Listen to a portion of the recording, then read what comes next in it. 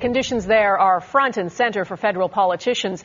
The interim NDP leader, Nicole Turmel, has gone there. And in Parliament today, politicians were at odds over how to fix the problem that extends well beyond just this one reserve. Global National's Mike Lecouture is tracking the political fallout from Ottawa. Mike? Donna, the government says it's poured tens of millions of dollars into the village of just under 2,000 residents.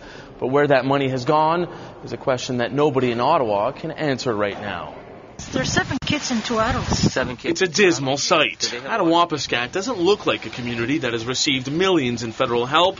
But the fact is, the Band Council has been getting plenty of aid from Ottawa. Since 2006, various departments, including Health Canada and Aboriginal Affairs, have handed over a total of $91.3 million. The government says that works out to $52,000 for each man, woman, and child in the community.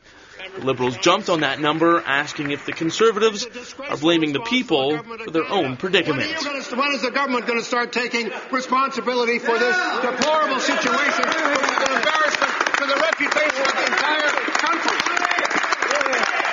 The Right Honourable Prime Minister. What I'm saying, Mr. Speaker, is the Liberal Party's suggestion of simply throwing money is not the solution. That's clearly...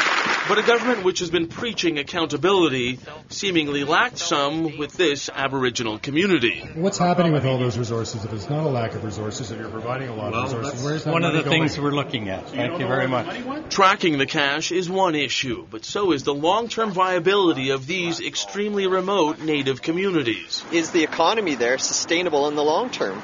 And if it isn't, maybe they need to look at ways of transitioning people to where there are jobs and opportunities.